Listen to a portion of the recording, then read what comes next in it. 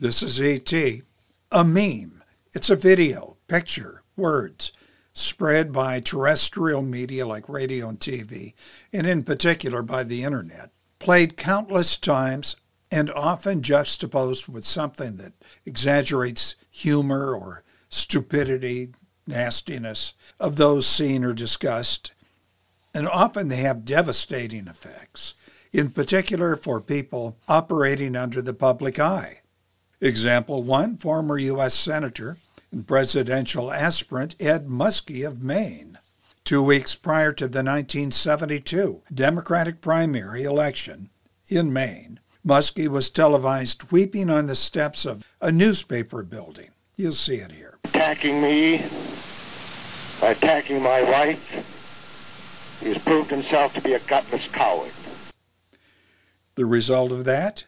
Muskie's candidacy was effectively dead. Example 2. Former Vermont Governor Howard Dean.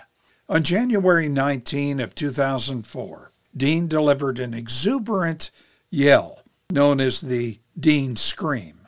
This is while he's campaigning in Iowa for his party's presidential nomination. Take a look. And then we're going to Washington, D.C. to take back the White House! Yeah! All Dean was doing was reassuring his supporters that despite a primary loss to John Kerry, his campaign was far from over. The result? His campaign was over. Question: is it wise to take memes all that seriously? Ed Muskie, you saw him supposedly crying in that snowstorm while on the steps of the New Leader newspaper building. He was, in my opinion, justifiably upset at a fake pamphlet. It was called the Canuck Letter, purportedly written by Muskie, considered unflattering to Americans of French-Canadian ancestry, and it had been published by the Manchester New Leader newspaper. In fact, Muskie looked to be wiping snow from his face and not crying. And that's something Muskie maintained each time the subject arose, which it did, well, way too many times. And Governor Dean's enthusiastic whoop, the Dean Scream, well, E.T. heard it the first time, as did many others. It did not draw much attention until it went viral on radio and television. Then it took on a flavor of madness, somewhat akin to that of Dracula's Renfield.